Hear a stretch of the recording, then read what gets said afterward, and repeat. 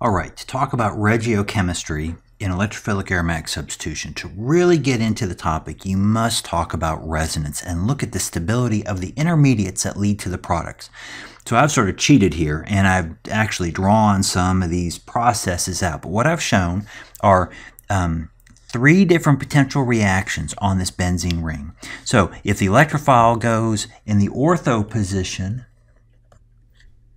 we form carbocation intermediates, and we have three resonance forms for these carbocation intermediates. Let's number these. 1, 2, 3. If the electrophile reacts at the metacarbon, then we get this intermediate 4, and it has two additional resonance forms, numbers 5 and 6, and that's to get to meta. And now let's show the para position. So if the para position attacks, we're going to break that double bond, attack that electrophile. We are going to get the electrophile at the para position. There's already a hydrogen there. We can't forget that. And this is now going to have multiple resonance forms. So we'll draw those, move that pi bond.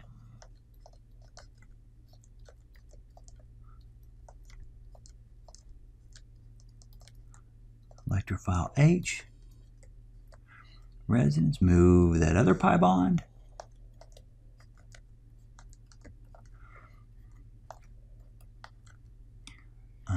H, electrophile.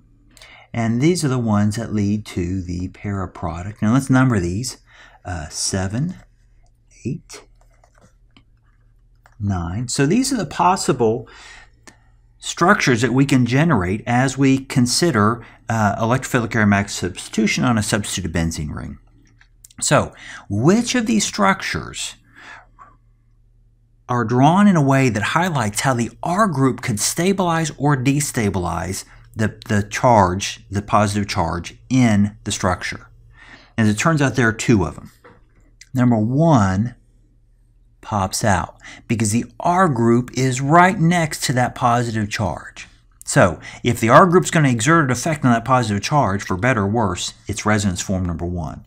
The other one is resonance form number 8, because again, we have the R group right next to that positive charge. Doesn't mean it doesn't matter in the others, but these are the two that are most important. And so now you can see if the R group is an electron withdrawing group, we're going to stabilize structures 1 and 8. And what do you know? The structures 1 and 8 are on the pathway to the ortho on the right and the para products. So they are going to favor the ortho and para products.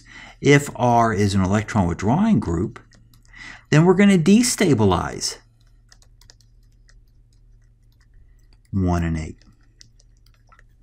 That's going to make ortho and para less favorable. So it's not that meta is all that good with an electron withdrawing group. It's just that ortho and para are terrible. Meta wins by default. So that's how we use resonance to explain the regiochemical outcome of electrophilic aromatic substitutions onto aromatic rings that already have substituents.